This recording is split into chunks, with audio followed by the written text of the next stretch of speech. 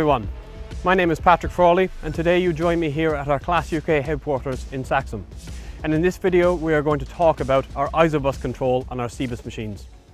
So you join me back up in the cab of our CEBIS machine, looking at some of the settings and adjustments that we can make in relation to our ISOBUS function.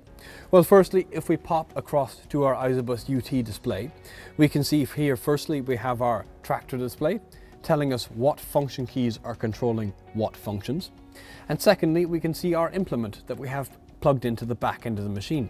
So we can see here the state of our fertilizer spreader, how much weight is in it, what our spread width is set to, and so on. And we can see then our function key set up here, or our soft keys I should say.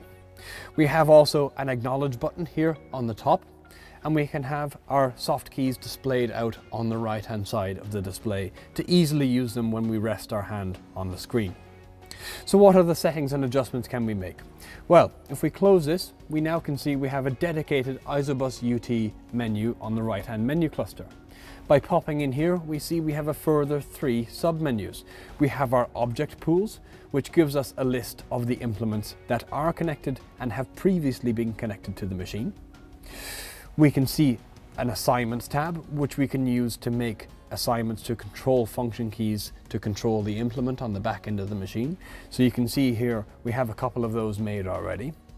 And you can see then a settings sub-menu, which is used to fine-tune how the system runs. So we can change our UT number and our generation. So for example, if we needed to control an aux old implement rather than new, or if we had a couple of different UT terminals within the cab. You can see also we have our UT main switch, so turning off our ISOBUS in this screen if we needed to.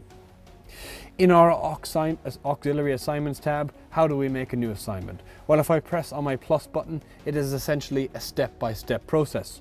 So by tapping on my start wizard icon here, firstly I choose my tractor. I then choose the assignment for the function key, so we'll say F6 in this example. It then asks me to select the implement and then the function on the implement. So maybe I want to increase my spread width there. It gives me an overview. I then tick that and you can see it's assigned to my list of functions. Within the object pools, if I no longer have an implement that I no longer need, I can tap on it and I can have a little bit of information about it, or I can further delete that as well. So, thank you for watching everyone. I hope it helped. If you have any further questions, don't hesitate to contact your local dealer, and please feel free to watch some of the other videos in relation to your own specific machine.